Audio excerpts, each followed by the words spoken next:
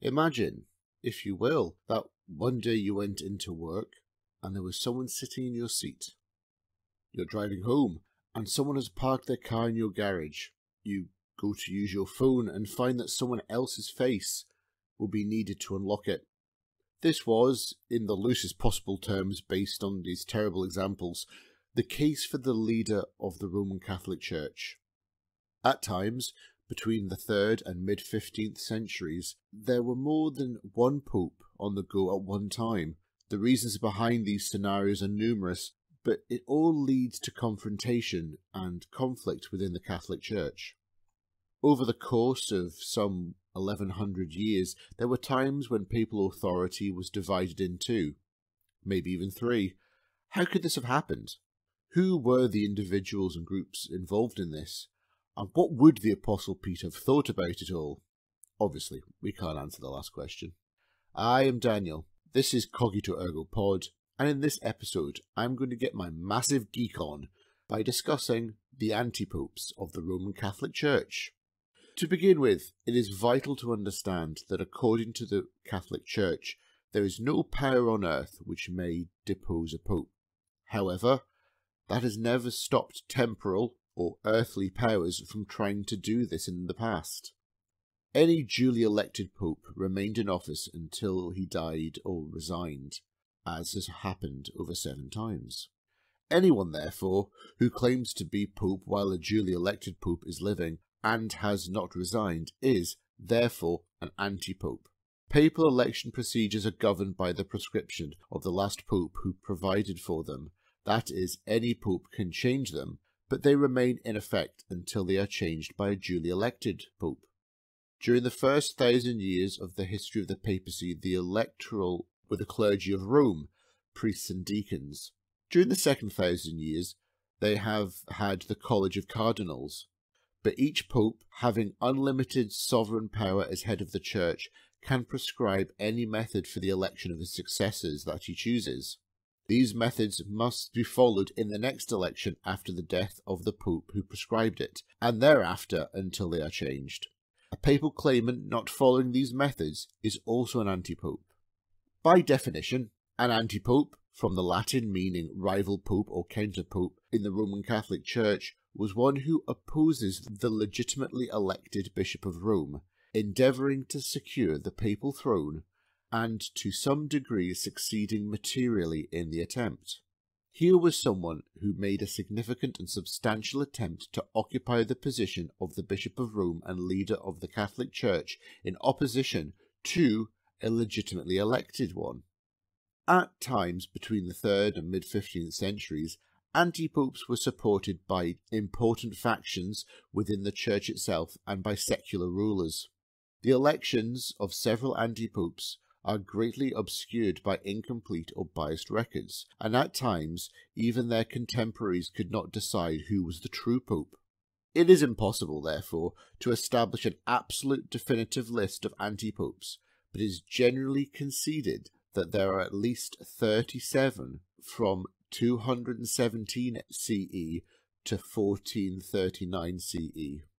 But who are these 37 papal impostors, you ask? I think we need to have a look at least some of them. Who are they? What did they do? Why did they become an anti-pope to begin with? To begin, we will start with a person considered by many to have been the first anti-pope, Saint Hippolytus.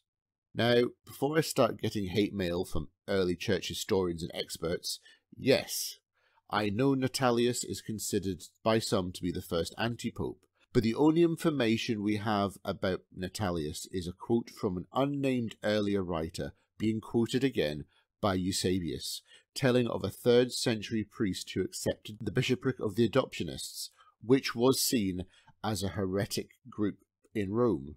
Natalius soon repented and tearfully begged Pope Zephyrinus to receive him into communion. So there. With that, it's time to get back to Saint Hippolytus. As one of the most prolific writers of the early church, Hippolytus played a crucial role. However, it is impossible to obtain any definitive, authentic facts concerning Hippolytus and his life from the conflicting statements about him. Eusebius says that he was a bishop of a church somewhere and enumerates several of his writings. St. Jerome likewise describes him as a bishop of an unknown see, giving a longer list of his writings, and says of one of the homilies that he delivered it in the presence of Origen, to whom he made direct reference. According to the inscription over the grave of Hippolytus composed by Pope Damasus, he was a follower of the Novatian schism while a presbyter, but before his death exhorted his followers to become reconciled with the Catholic Church.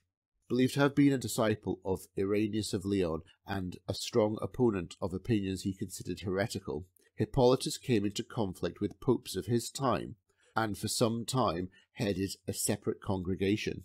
The result was a schism, and for perhaps over 10 years Hippolytus stood at the head of a separate congregation, giving him the distinction of being the first antipope, as well as later a martyr and saint.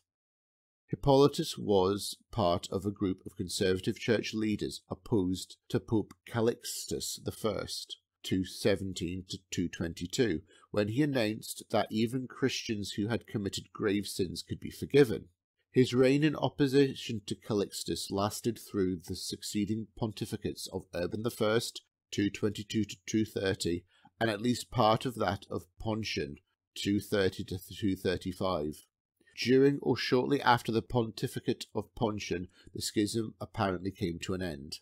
Under the persecution of Emperor Maximius Thrax, Pontian and other church leaders, among them Hippolytus, were exiled by the emperor to Sardinia in 235.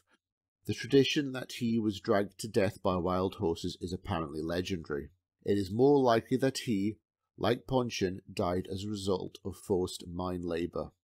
The bodies of the exiles were interred in Rome, that of Hippolytus in the cemetery of Via Tiburtina.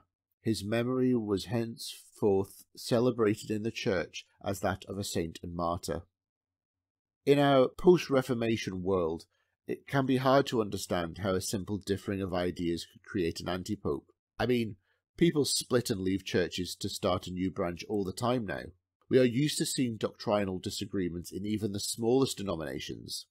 There is a reason that there are roughly 45,000 different Christian denominations in the world now. However, at the time of St. Hippolytus, there was really only one true church, so this would have been significant.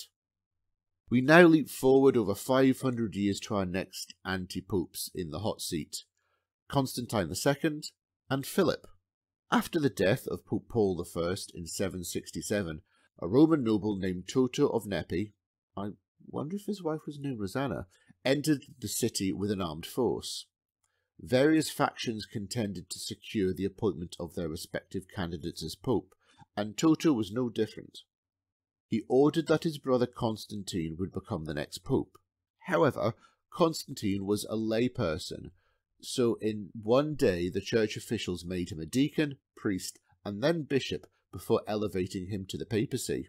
Constantine's rule only lasted a year, the 28th of June 767 to the 6th of August 768, before some rivals persuaded the king of the Lombards to intervene and marched on Rome. And marching on Rome, the Lombards killed Toto in battle. Constantine was imprisoned, and after a new pope was elected, they had the antipope excommunicated, blinded, tortured, his tongue cut out, and publicly humiliated before sending him to live the rest of his days in a monastery. Constantine's acts and rulings were then publicly burnt before the entire synod of the Lateran Council in 769. However, before the new pope, Stephen III, was elected, there was another anti-pope kicking around. This was Philip, whom those same invading Lombards had tried to install as a replacement to Constantine. Philip was anti-pope for one day, the 31st of July, 768. Mark that date in your diaries, people. The events surrounding Constantine II and Philip go to show one simple truth. In an age where strength of arms was the only currency worth having, it helps to have, well, strength of arms. Let's fly again through the centuries and see the next few anti-popes to explain the theological instability of the Middle Ages. This'll be fun. Clement III, Pope from 1019 to the 8th of September 1100, also known as Wibert of Ravenna, was the first antipope selected in a series of antipopes designed to challenge the authority of the Pope by the Holy Roman Empire. This all began when the previous authentic Pope, Gregory VII, excommunicated Henry IV, Holy Roman Emperor, as he continued to see how far he could push papal temporal authority. As a side note, I have Pope Gregory VII set aside for an episode of his own in the future, and he would also be somebody I would invite to a dinner party if I could. Anyway, called the Investiture Controversy, it led to a state of war between the supporters of the papacy and the emperor. While Gregory VII was getting too big for his papal boots, Emperor Henry IV selected Wibert as his pope. Wibert was already known to have issues with Gregory, and so he was a good choice if you want to rock the theological political apple cart. However, without the emperor's presence in Italy, after he had withdrawn in the face of growing opposition, Clement III's authority also shrank. Despite several subsequent popes after Gregory, Clement remained Henry IV's preferred pope. He often had control of Rome for the next 20 years, and this was the start of a line of antipopes supported by the Holy Roman Emperor.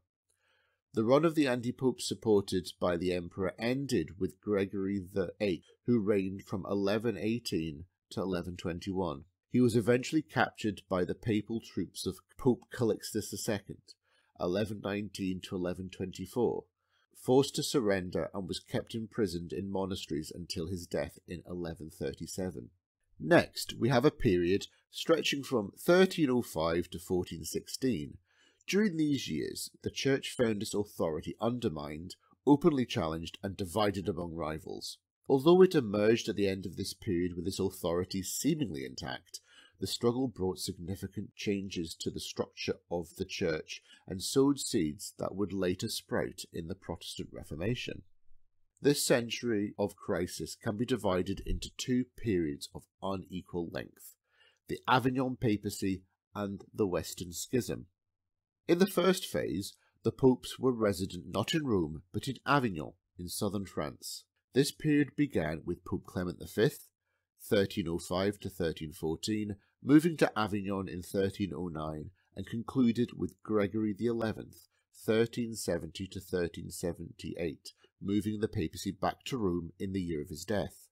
Because a bishop is supposed to reside in his see, this circumstance, which lasted from 1305 to 1378, undermined the authority and prestige of the papacy. During this period, 7 popes, all French, resided in Avignon. After 70 years in France, the papal curia was naturally French in its ways, and to a large extent in its staff. Back in Rome, some degree of tension between French and Italian factions was inevitable. This tension was brought to a head by the death of the French Pope Gregory XI. The Roman crowd, said to be in a threatening mood, demanded a Roman pope or at least an Italian one. In 1378, the conclave elected an Italian from Naples, Pope Urban VI. His intransigence in office soon alienated the French cardinals, and the behaviour of the Roman crowd enabled them to declare, in retrospect, that his election was invalid, voted under duress. The French cardinals withdrew to a conclave of their own, where they elected one of their number, Robert of Geneva. He took the name Pope Clement VII. By 1379, Clement VII was back in the palace of the popes in Avignon, while Urban VI remained in Rome. Known as the Western Schism, it was primarily a political dispute. One pope was in Avignon, where he was supported by France, Aragon, Castile, Scotland and Naples, while another pope was in Rome, where he had the allegiance of England, the Holy Roman Empire, Poland and other city-states in Italy.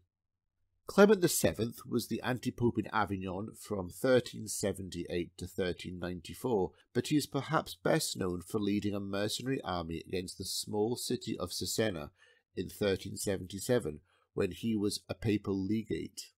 When the city was captured, Clement ordered the massacre of between 3,000 and 8,000 civilians, an act which earned him the nickname the Butcher of Cesena.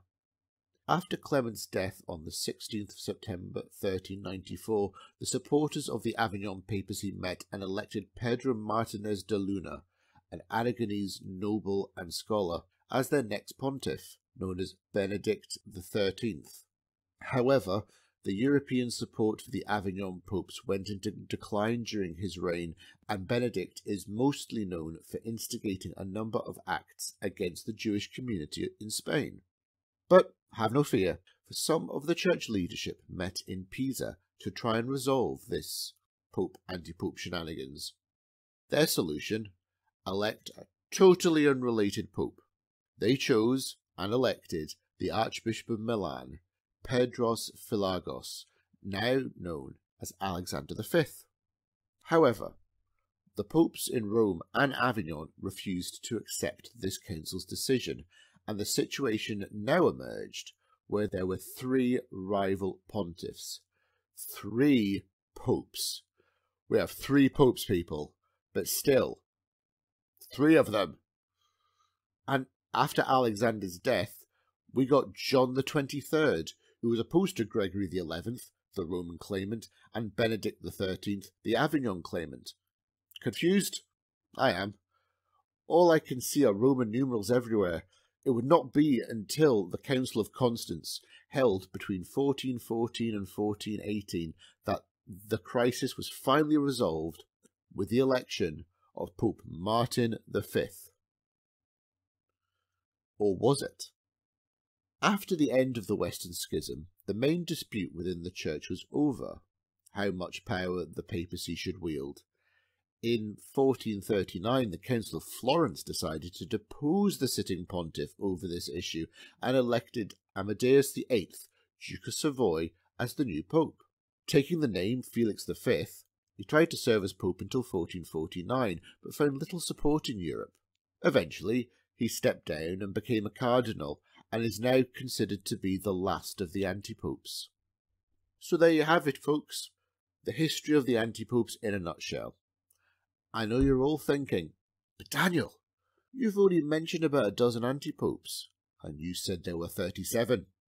And you would be right. However, I was not about to go through all of their names here, was I? Why, yes. Yes, I will. The following are the Antipopes I haven't mentioned this far, you lucky ducks. We have Novatian, Heraclius, Felix II, Ursinus, Eulalius, Lawrence, Dioscorus, Theodore, Pascal, John VIII, Anastasius III Bibliothecarius, which means the librarian, Christopher, Boniface VII, John XVI, Gregory, Benedict X, Honorius II, Theodoric, Alaric, Albert, Sylvester IV, Celestine II, Anacletus II, Victor IV, Victor IV, yes there were two, Paschal III, Callistus III, Innocent III, Nicholas V. And there you have it, folks. The Antipopes. Or is it? Because the Apostles of Infinite Love is an independent traditionalist, independent Catholic religious group, active in various parts of the world, with their headquarters being in Quebec. It was founded by Michel Collin, a French Catholic priest in Lille who proclaimed himself Pope Clement XV, after receiving a vision from God crowning him with a papal tiara, obviously. Initially heading a religious congregation that had Catholic archdiocese approval, Jean-Gaston Tremblay, later known as Pope Gregor XVII, merged his religious community with the Apostles of Infinite Love, and led it for the time. The Apostles of Infinite Love has attracted traditional Catholics unhappy with changes made during the Second Vatican Council. After the election of Pope Paul IV in the Catholic Church in 1963, Michel Collin announced him as an anti-pope. Will it ever end? I'm sure you will all be glad to know that the end of this episode is definitely in sight. Who might have guessed that the Roman Catholic Church, with all its infallibility, could have such a history? Yeah, I think we all could have, really. For some 1200 years the papacy was plagued, from time to time, by alternative claimants. These individuals did it for personal gain, theological disputes, or just because they were mere pawns in the political and religious games which Europe is no stranger to. I have thoroughly enjoyed researching this topic, and as I warned at the beginning, I would be doing plenty of geeking out. It only leaves me to say thank you for listening. If you have enjoyed this episode, please take the time to listen back to previous ones. If you would like to give me a rating, a comment, or a follow, that would be awesome. You can find us on YouTube as well, where you can like and share the video versions of this podcast. We also have an Instagram at Cogito_Ergo_Pod, so please come along and give us a follow. So, for now, thank you for listening, and I will speak to you again soon.